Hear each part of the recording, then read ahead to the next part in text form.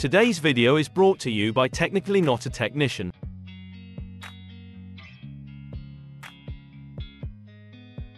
In today's video I'll show you how to use a very handy program called ROMLister. This program is a very powerful and simple way to help you organize your MAME ROMs by many different categories, like the available controls, the number of players, the genre, or a number of other variables. I do wish to point out that this powerful tool is no longer being developed, and hasn't been developed since 2016 as of making this video. This means two important things. The first is that this only seems to work with older MAME ROM sets, version 0.162 and older. I do believe that you can use ROMLister with new ROM sets, but I'm not 100% sure it sees or organizes the newer ROMs in those newer ROM sets, as it converts the metadata to an older version in order to work. The second thing is updates on the software to keep the software running. I'm using Windows 10 and sometimes when running ROMLister it'll stop responding until it finishes thinking. I don't remember this being an issue in Windows 7 when I've used ROMLister in the past. Downloading and installing this program is very easy. You'll find the web page for this, and all the other software needed in my description. Basically, we'll download this file, and use a zip utility to extract the file. I'm going to put this, and all the files I need into a pre-made folder I'm calling ROMLister, and I'll place that folder on my desktop. I've used this program in the past on this computer, so when I open ROMLister it opens into the software interface. However, when you open ROMLister for the first time it will take you to a setup page, and ask for a set of MAME Rom support files, with one of these files being provided by the MAME program itself. If you don't find yourself on the setup page, don't worry, simply click on the settings and tools icon in the top right of the window. Before we get too far, let's download the needed MAME support files.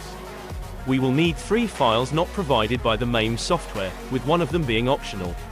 We'll need a controls.xml file, a catva.ini file, and an optional nplayers.ini file. Each of these files are easy to get, however I did seem to have issues with the download link for the players file. I'm not sure how I got it to work, and I may have just been impatient. Let me know if you had any issue in the comments, please. I'd love to know how it went for you. What we'll basically do is download each of the needed files from each of the provided web pages. Again, please find each of the web pages in my description. You can also find links for each of these on the software. However, some of the web addresses that are posted in the software are dated, and will not work. After you've downloaded each of them, you'll need to use a zip utility. Again, I'm going to place each of the needed MAME support files in a folder on my desktop just to make life easier on me. You may choose to place your files in another folder. Please just remember where you've placed your folder, as you'll need to navigate to it later. Some of the zip folders have multiple files inside.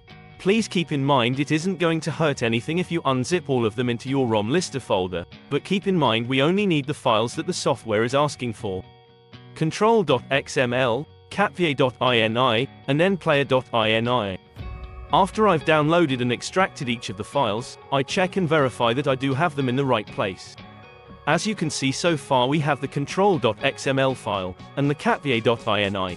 These are the only 2 that are needed, but ROMLister also gives us the option to add the number of players a game has, as one of our selection options. Again, I had a few issues downloading the nplayers.ini file. I was able to get it, and we'll just move on to extracting the file.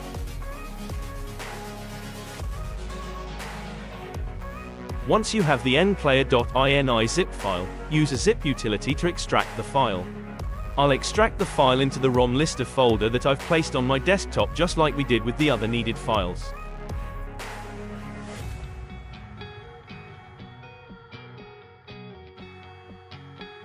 Now that we have all of the needed files, we'll tell ROMLister where each of the files are.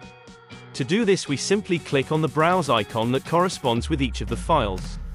After we've clicked on the link, navigate to the ROMLister folder that we placed on the desktop, and select the appropriate file.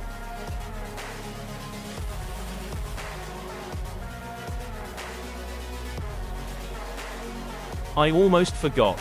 We'll also need to tell ROMLister where our MAME executable file is located. If you recall, one of the files is made by your MAME program itself. We'll simply tell ROMLister where the mame.exe file is, and ROMLister will ask MAME for the needed file.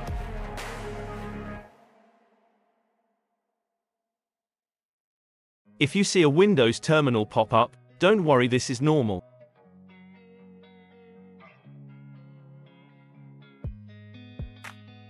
The last thing we need to do is merge all of this information together so that we can use the program to select only the games we want based off of all the variables available to us. Basically, we click on the Merge button, and it will ask us where we would like to save our merged file. Again, to keep things super simple, I save the file into my ROMLister folder on my desktop. Again, this is just to make things easy to find. When the program does run, it will take a minute. Be patient, as this is normal. Basically, at this point, the program is going to convert the information provided to information compatible with Romset version 0.162. At this point in the video, my computer crashed, and that made my heart sad inside. My personal computer is an older model. This has been happening more and more, and I'm going to need to source a new one at the beginning of the year. You should wish me luck with that, or at the very least leave me a like, and subscribe to the channel. After a quick rebooting, and reopening the ROMLister software, we are back at it once again. As you can see, ROMLister basically has 8 sections that you can make selections on. Each area is very easy to understand, and most of the selections are straightforward as well. I would like to point out that under the miscellaneous section, I personally would always keep the playable option checked. If not, you're going to end up with tons of non-working games. Also, it's important to know how you can select options. As you can see, some options have 3 choices: a solid check mark, a grey check mark, or nothing at all. Let's start with the simple one. Nothing at all. Well, that means just that, nothing or none of that option. A solid line means it has to have this option, and a grey line means it can have that option or it doesn't have to. We've basically done all of this work just so we could use this software. That's right, we've not really even used the software yet, and before we do, we'll need to make a folder to copy all of the ROMs we are selecting with ROMLister. After making the folder, I'm going to tell ROMLister where I've placed the folder. This way ROMLister will know where to copy my selected ROMs to. We'll also need to tell ROMList what kind of list we'd like, and where to save it. I'm going to use ROMLister this time to make a batch file that will copy the selected games from the ROMs folder in my MAME software to the newly made folder called Game Copy in my MAME ROMs folder. I'll also need to tell ROMLister where to save the batch file, and hindsight being 2020, I should have saved the batch file to the ROMs folder inside my MAME software. It's not a big deal, as all I need to do is copy the batch file from where I've saved it to the right folder in MAME. Once it's copied over, all we have to do is click on it, and it will copy all the ROMs we selected using ROMLister into the newly made folder. To make your list using ROMLister, simply make your selections from each category, and click Make a List on the right-hand side. Please remember that this is an older program, and is no longer under development. I'm speeding this up for time, but when making this list, ROMLister didn't respond for over a full minute.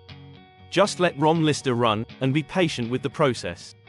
95% of the time the system recovers, and you'll have a list with all of your options.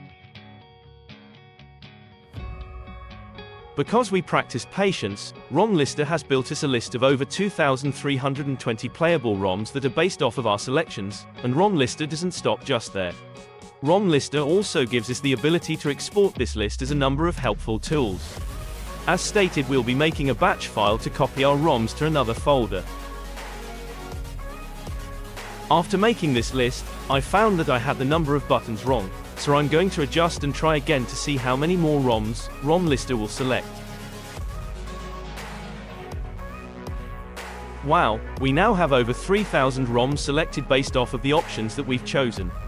The next thing we'll need to do is save our list as a batch file that can be used to copy each of these selected ROMs to a new folder. I should have saved the batch file in the main program's ROM folder, but I didn't. This isn't a big deal, we'll just have to remember to copy the batch file to the location of my ROM files, as it must be in the root of the ROMs folder to work. To be blunt, it took me a minute to figure out that I saved the batch file to the wrong folder, and after a little confusion, renaming my batch file for no reason, and then figuring it all out. I copy the batch file to my main program's ROM folder, and simply execute the batch file. If you've done everything right, all of the ROMs listed in your batch file will be copied over to your specified folder. I know this isn't exactly 100% automated, but it is 100% free. It's much easier than looking at each ROM manually, and once you've figured it out, it's fairly automated. The biggest downside to this app is the fact that it hasn't been supported since 2016. I know Big Box, and/or Launchbox, has an automated way to do this, but I'm cheap and not using it as a front end, so that isn't an option for me. This really is a great free alternative to managing your MAME Romsets, so you're only using ROMs that match the controls on your arcade. However, this tool is endangered of no longer working one day, if not updated again soon. Thank you for watching this video. I hope you enjoyed it, and found it informative. Please remember to like, comment, subscribe, and share this video with a friend. It helps the channel grow, and it helps me deliver you new content.